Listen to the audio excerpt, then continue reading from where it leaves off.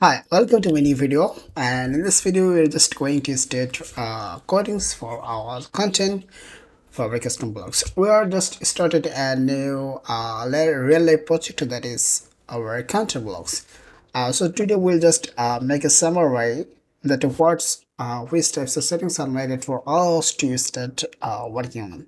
So you can see that there is some this content. Like first one is the icon. That's mean we need an icon picker so that the user can pick an icon for this block. So we need to create an icon picker. We will create an icon picker from the font of some icon, or I can also choose any other icons. That is not a fact.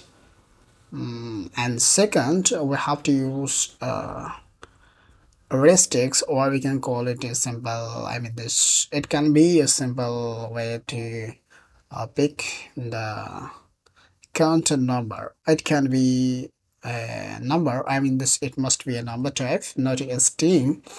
But you can also put in options to pass some before and after text.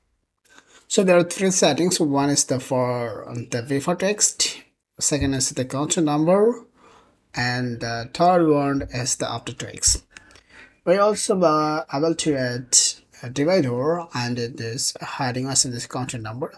Then title, it can be our happy clients or our awesome products or something this.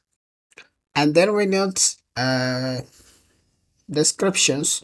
It can be a short descriptions, or like it will include a paragraph text with some description about this counting number. And definitely every part of this counter will be this optional, like user will be able to pick any icons or not. That is not a fact.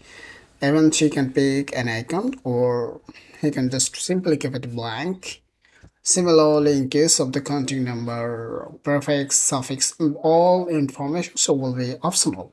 So I think you understood the matter.